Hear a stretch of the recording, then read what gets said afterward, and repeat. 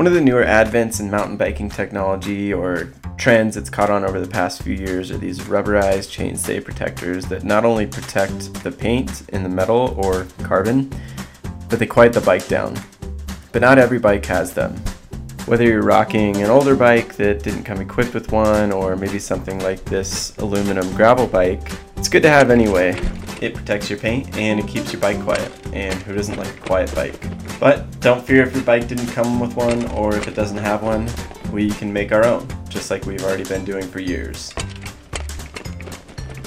You'll need some Scotch 2228 rubberized tape, otherwise known as mastic tape, a pair of scissors, and an old bike tube. So basically we're using the age-old trick of wrapping a tube around your chainstay for protection, but we're adding some more noise damping material and making it a little bit more modern. So start by shifting your gears into a lower gear, and that'll give you a little bit more chain clearance to work with. Then you can measure out a piece of this mastic tape according to your chainstay length.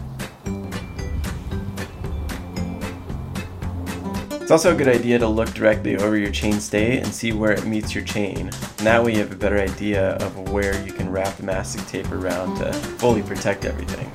So once you have your piece of tape off the backing, you can apply it to the chainstay.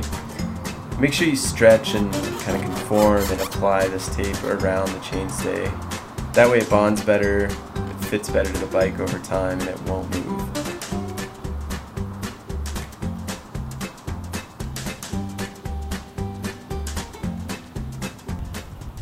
Next, we're going to cut off 3 small pieces.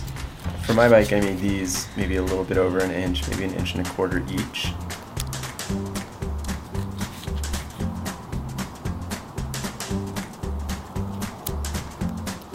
And then we're going to take those smaller pieces and we're going to put them on the other piece of long mastic tape stretched all the way across the chainstay. So basically we're just adding 3, 4, 5, however many you decide, little ridges across the longer piece of mastic tape. And since the tape on tape thing looks kind of janky, we're just going to clean up the exterior look with an old inner tube. I use an older one from a road or gravel bike. I think the less material you can get away with on this part, the better, because it's going to keep the overall profile of the chainstay a little bit more narrow. I also cut the tube straight down the middle, and that way I'm not double wrapping it with the whole tube. I can just flatten out the whole thing, and then it's a single layer going around the whole chainstay. And just like you'd wrap any old chainstay with an old bicycle tube, same goes for here.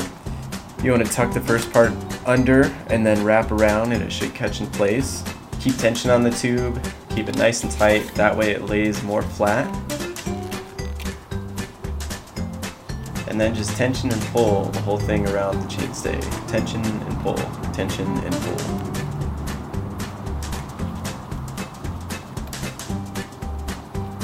So the whole thing should stay in place all the way till the end of your tube wrap, and then we're gonna finish it off with some electrical tape. Same thing goes for the electrical tape. Tension and pull, tension and pull.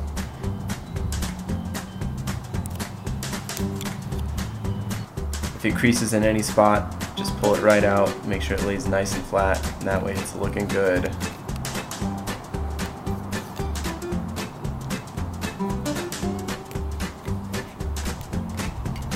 And for an added bonus here, an extra security, you can just wrap a little zip tie around the electrical tape, and that's going to make sure it stays right where it needs to be.